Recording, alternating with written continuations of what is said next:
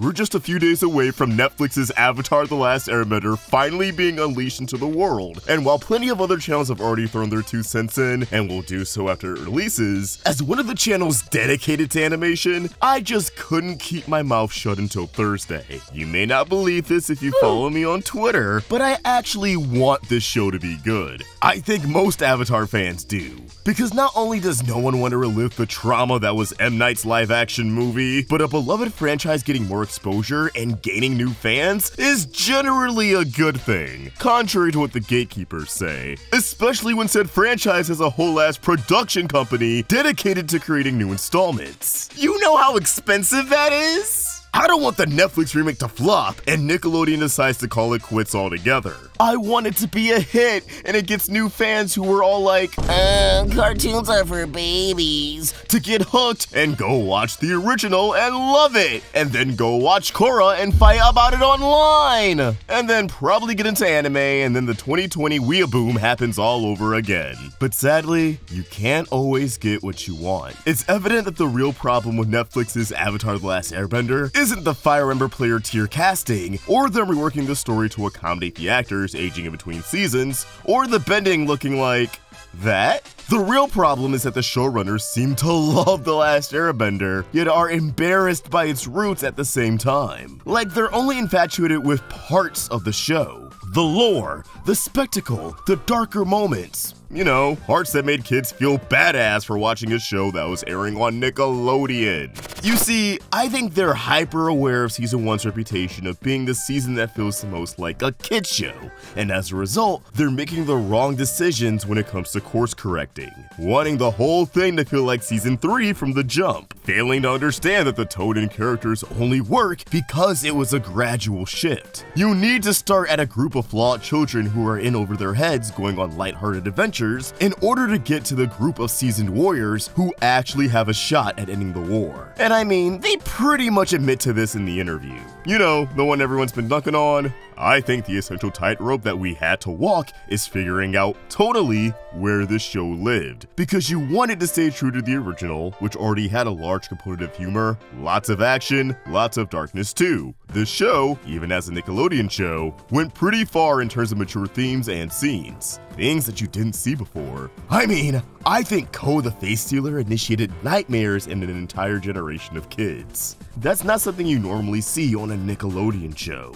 Speak for yourself, bro, didn't see Angela Anaconda. I had a nightmare once she was like running around my city and turning everyone I knew and loved into like black and white versions of themselves. Shit was fucked. And as the series went on, seasons 2 and 3 are a lot more mature in theme than say season 1 was. So for us, it was about striking the right balance of making sure you were true to the DNA of the original. But at the same time, we had to make it a serialized Netflix drama, which meant it couldn't just be for kids. I'd argue in addition to the humor and action, the original was also a serialized drama, at least more than other Nickelodeon shows at the time. I mean, every episode literally started with previously on Avatar. So again, it feels like they only want to embrace certain parts of the show. It also had to appeal to the people who are big fans of Game of Thrones. And so, it had to feel grounded and mature, and adult in that way too. So that's, like I said, the tightrope we had to walk.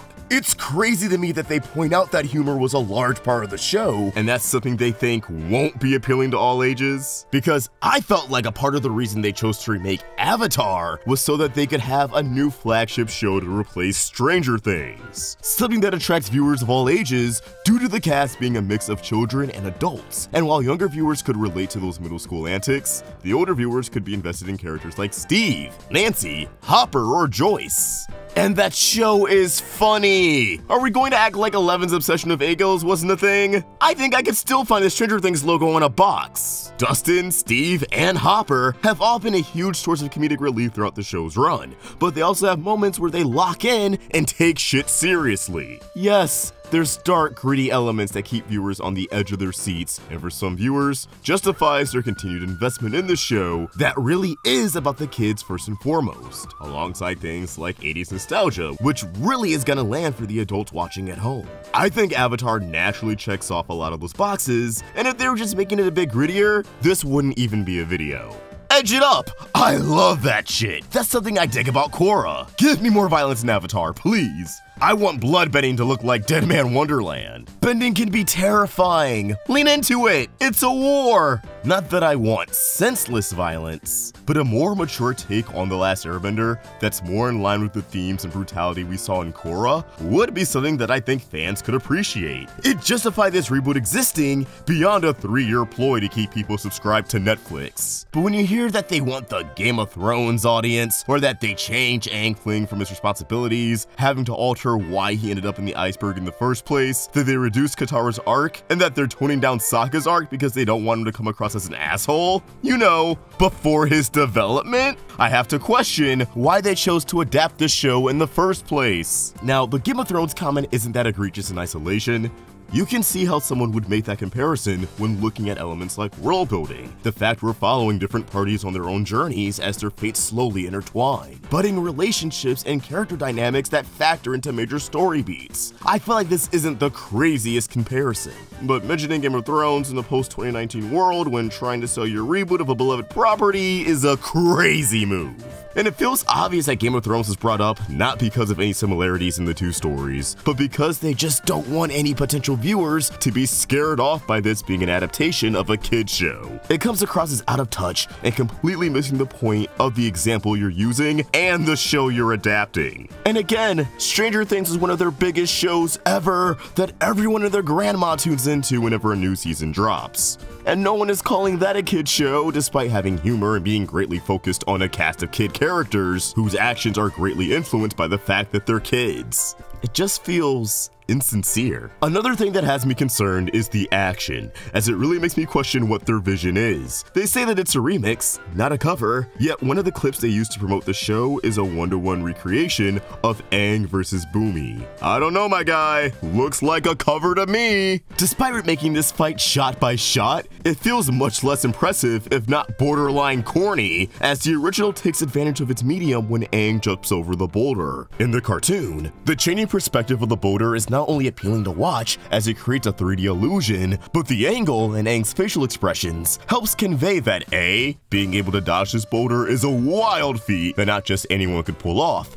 and B, Aang still has a long way to go in controlling his airbending. The way he briefly holds his breath as he maneuvers around the attack. In the Netflix version, the angle doesn't really show how close the boulder was to Aang's body, and I don't know if it conveys that he is still using his airbending midair here, not just to lift off, or the fact that he's still a bit rusty at doing so. It's easier to convey him holding his breath and breathing out in the cartoon. Here, his mouth is just open.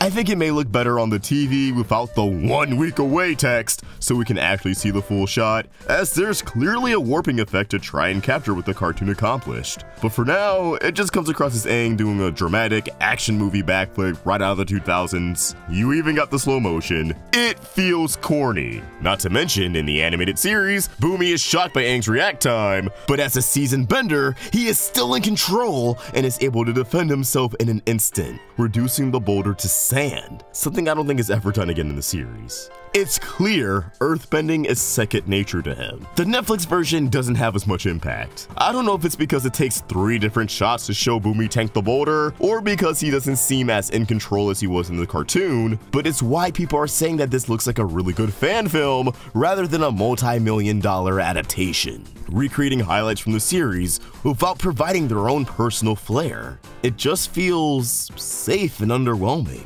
But hey, someone who's never seen the cartoon might love it. It's hard to judge this on its own merits when it's trying to imitate the original in moments where it should be able to do its own thing. There are different things that make action scenes excel in different mediums. But they released another clip today that showed Zuko and Iroh taking on some earthbenders, and I don't think that looked bad at all, which is why I'm going to hold out hope that the show could be, at the very least, decent. Because I don't think we can judge everything from clips alone, and I know there's been a fair share of good reviews. I'd love to see the show come out on top, but I guess we'll have to wait and see. As always, these are just my thoughts, and I want to hear yours. Does Avatar have any shot at being good, or is it already a wrap? Let us know in the comments down below, and keep the conversation going over on Twitter and Instagram at UltraClocks, and at Roundtable Vids. Check out Toondrip for some dope cartoon-inspired merch, and if you enjoyed this video, please throw it a like, and subscribe to the Roundtable for more great cartoon content. Thanks for watching, and I'll see you guys back here after the season drops. Peace!